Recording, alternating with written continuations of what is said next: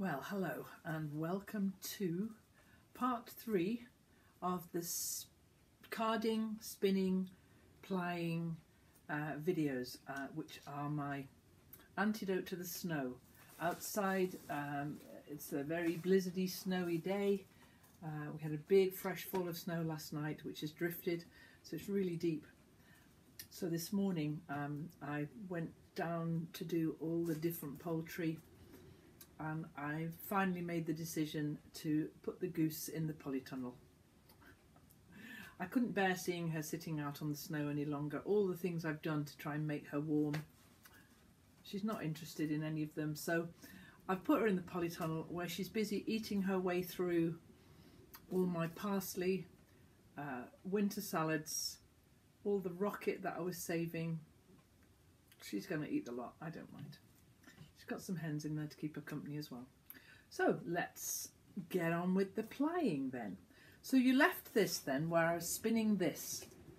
I'd already spun this bobbin full of the bluey greeny stuff, turquoisey teal, and this one is all the pinks and purples, and they're about even fullness there. So we're going to, as I was explaining, if you watched the previous one, I spin this by taking these fibres, lining them all up carefully, and then twisting it so that the spinning wheel puts a twist on it and stores it on the bobbin. Now, if you were to leave it like that and try and work it like that, there are people who do things with one ply. It's really hard to not have the thing unravel on you.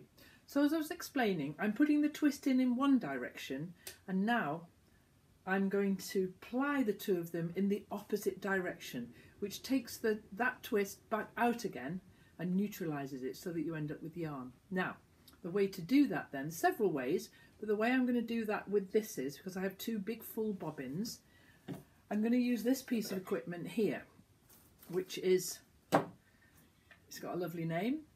This is called a Lazy Kate. So it's aptly named for me because this snowy time I've been pretty lazy. Lazy Kate, that's me. So we take this then.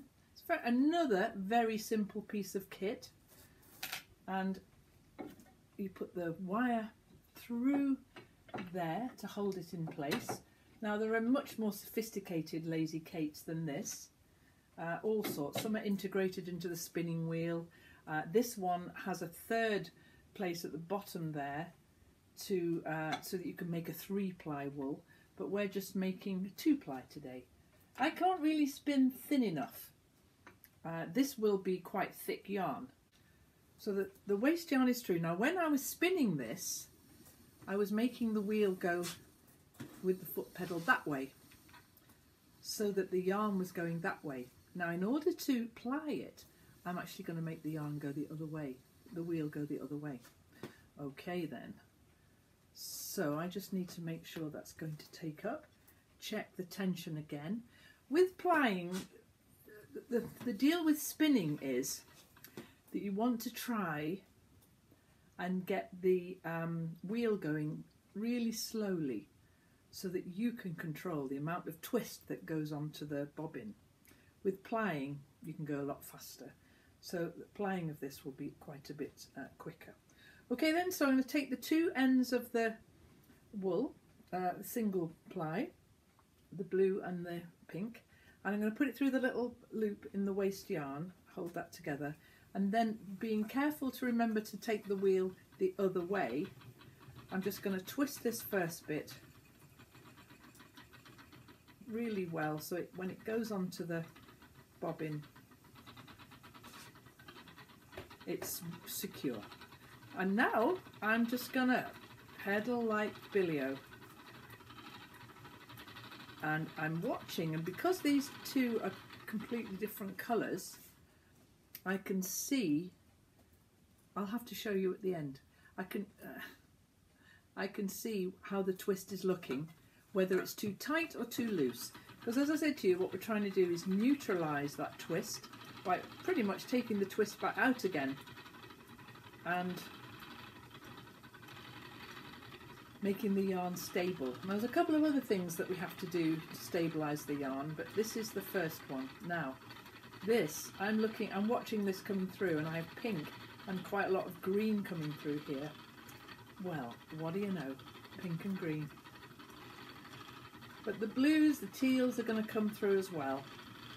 So that's what I'm going to do now. I'm just going to twist this yarn. You can see I can go really, really quickly with this now, much faster than when I was spinning. Yeah, so I was outside earlier on looking at all the poultry. I was up 7:30, just out there, just checking that everybody had made it through the night. But basically, it was a very, very cold night last night, well below freezing, with a lot of snowfall and drifts as well. I tried to get some pictures, but it's too windy and cold to be outside for long, so I didn't get any pictures of that. I'll stick a picture of my back door in at the end of this, because there's huge, massive overhangs of snow. You don't want to be standing there when that one falls down on you. But I'm quite content. I made a trip out to get some logs, and I brought a load of snowy logs in, and they're all in the porch. With the snow melting off them, and they'll be fine. I've got 2 or 3 days worth of logs there now. Cats are really fed up about not being able to go outside. They all stand by the window one at a time, put one paw out and then straight back in again. Although it's beautiful. It's very I'm liking how the yarn's coming out. I'll show you soon.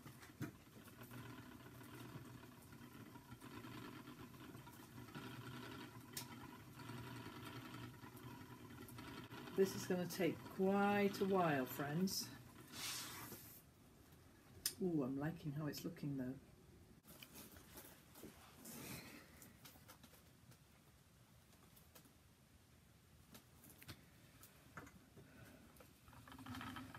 So I've just tried to line up the camera so that you can see a different view of the spinning, of the plying. Because I think this is the fun bit here. Isn't that pretty? Where all those beautiful colours are coming together with that lovely kind of subtle striped effect.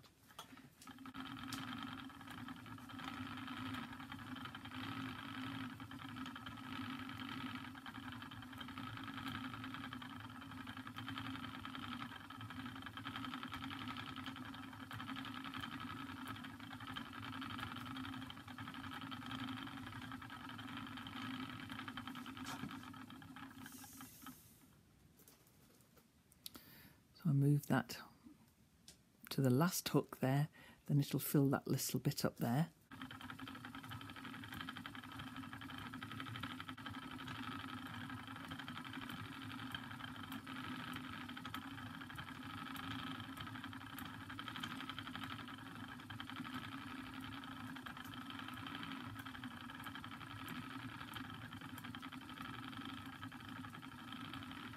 So I carried on spinning this then for about another half an hour until the bobbin on the spinning wheel was full. There's still quite a lot of yarn left on the pink and the blue, but you don't want to watch me doing that for half an hour or more. So I'm going to cut to the end now and show you how I take it off the spinning wheel and make it into knittable yarn. Here we go. There we are. That's a pretty full bobbin. I'm going to show you the colours close up. Now, really pretty. I promised you a piece of kit called a Niddy Noddy. Here it is. It's a fantastic piece of kit. It's very simple, offset bits like so. And what happens now is I make a loop in the end, because you're familiar with skeins of wool, aren't you? When you buy a skein of wool, if you're a knitter, well, this is how the skeins are made. So I make sure they're at right angles, and then I'm simply going to wind this onto this clever piece of kit like that. It flows freely off the bobbin, and I just wind it onto here. Everything about spinning is relaxing. Everything, and colourful. Okay then, so this lovely slow process is another boring thing to watch, possibly. I was thinking about this when I was making these videos. They're all very slow, boring processes if you're not interested in this. I'm interested, obviously, but maybe you're not. We'll get back to poultry and the garden soon. As soon as all this white stuff goes away. I'm a bit sick of it now. It's pretty, but cold. Okay then, so this is going to go on for quite a while. So I may spare you the whole length of it.